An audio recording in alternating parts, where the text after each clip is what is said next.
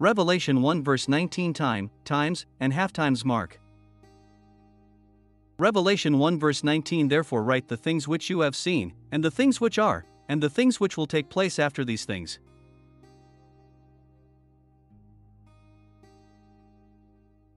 The Apostle John is the one who wrote the book of Revelation, likewise the Gospel of John, and his 3 epistles.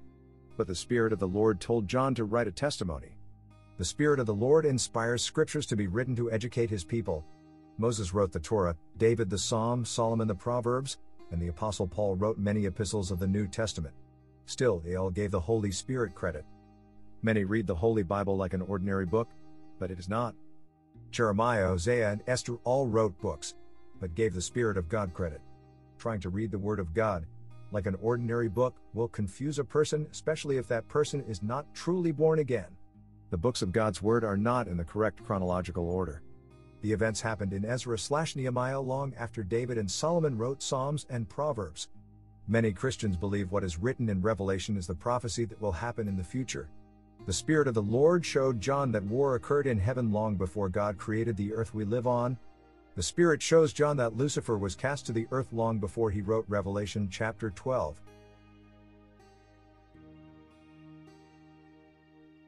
Revelation 12 verses 3 to 9. Isaiah 14 verses 12 to 1 How you are fallen from heaven, O Lucifer, son of the morning! How you are cut down to the ground, you who weaken the nations! 13 For you have said in your heart, I will ascend into heaven, I will exalt my throne above the stars of God, I will also sit on the mount of the congregation on the farthest sides of the north.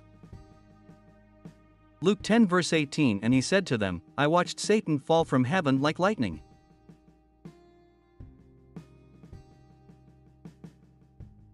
Then the Spirit shows John that God had sent his Son, as an infant child, and fulfilled the Messiah's promise also that he would return back to his heavenly throne. Revelation 12 verse 5.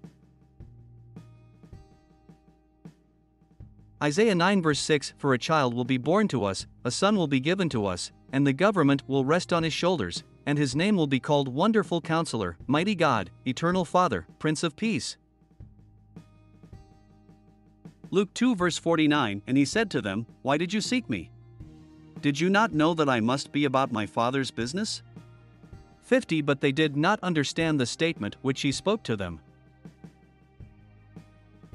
Acts 1 verse 9 And after he had said these things, he was lifted up while they were watching, and a cloud took him up, out of their sight.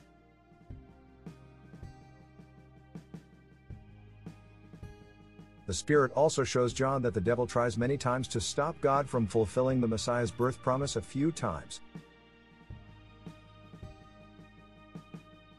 Revelation 12 verse 17.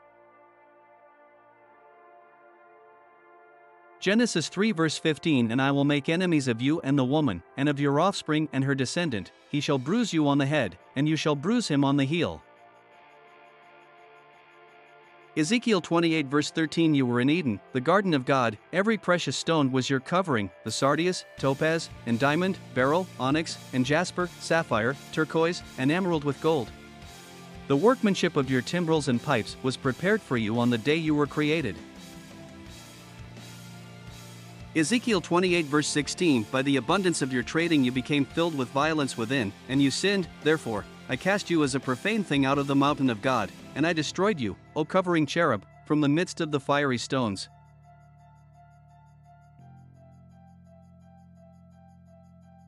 Jesus told a Jewish high priest flesh understands flesh, and the Spirit understands the Spirit. Nicodemus, a Pharisee, knew the Torah, Psalms, and the Proverbs. Still, he could not recognize Jesus as the Messiah whom Moses wrote about was talking to him. The Holy Bible is not in chronological order. The historical events reported in Ezra and Nehemiah happened long after the Psalms and Proverbs. When you read the Holy Bible, Ezra and Nehemiah appear before the Psalms and Proverbs. To understand the word beast in Revelation means nations, one must read Daniel. To know the signs of the coming of the Son of Man, you and I must read the parables of Christ. To understand the mark of the beast or who the Antichrist is, you and I must read about the little horn from the book of Daniel and the 3 epistles of John.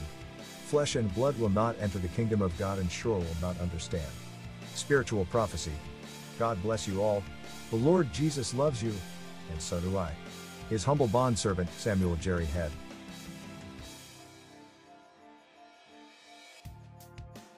Daniel 7 verse 19. Then I wanted to know the true meaning of the fourth beast, the one so different from the others and so terrifying.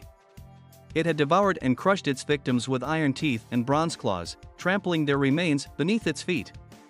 20. I also asked about the 10 horns on the fourth beast's head and the little horn that came up afterward and destroyed 3 of the other horns. This horn had seemed greater than the others, and it had human eyes and a mouth that was boasting arrogantly. 21. As I watched, this horn was waging war against God's holy people and was defeating them. 22. Until the Ancient One, the Most High, came and judged in favor of his holy people. Then the time arrived for the holy people to take over the kingdom. 23. Then he said to me, this fourth beast is the fourth world power that will rule the earth. It will be different from all the others. It will devour the whole world, trampling and crushing everything in its path. 24. Its 10 horns are 10 kings who will rule that empire. Then another king will arise, different from the other 10, who will subdue 3 of them. 25. He will defy the Most High and oppress the holy people of the Most High. He will try to change their sacred festivals and laws, and they will be placed under his control for a time, times, and half a time. 26. But then the court will pass judgment, and all his power will be taken away and completely destroyed. 27. Then the sovereignty, power, and greatness of all the kingdoms under heaven will be given to the holy people of the Most High. His kingdom will last forever, and all rulers will serve and obey him. 28. That was the end of the vision.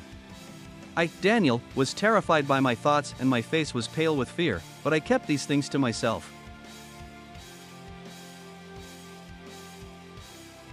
Matthew 5 verse 18. For assuredly, I say to you, till heaven and earth pass away, one jot or one tittle will by no means pass from the law till all is fulfilled.